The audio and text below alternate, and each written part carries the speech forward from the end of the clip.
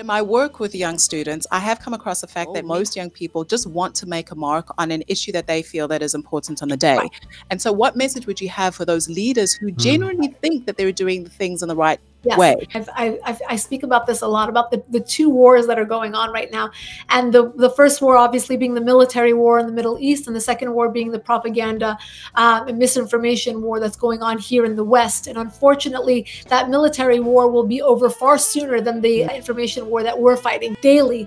It will far outlast the military war. You're absolutely right to say that there are many innocent, for lack of a better word, students who really want a piece of this, of history, right? They want to sign up for any social justice movement. I know many of them. The smart campus organizers, again, funded by Iran's regime, have made the environment so that if you support Black Lives Matter, you support the pro-Palestinian movement. If you support gays, you therefore support the pro-Palestinian movement.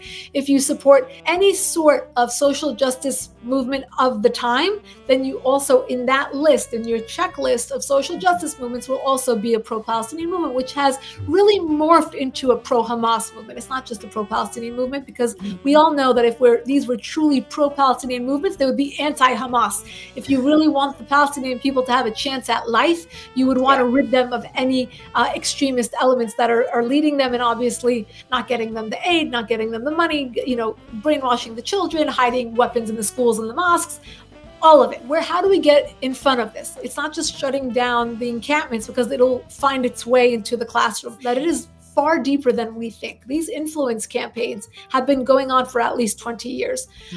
When I was in college, one of my majors was Middle Eastern Studies. This was in the classroom at that time.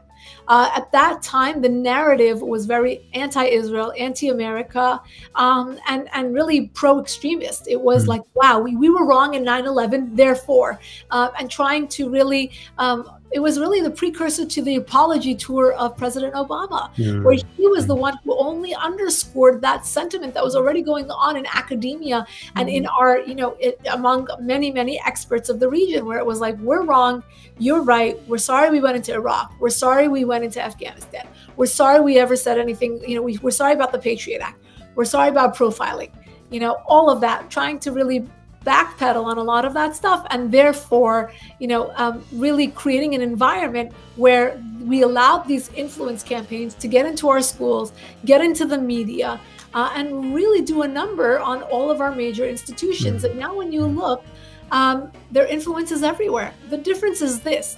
When you see philanthropists traditionally giving money to universities, their name goes on the outside of the building. When the Qataris, the Iran regime, the Chinese are giving money to our universities, they're going inside the building.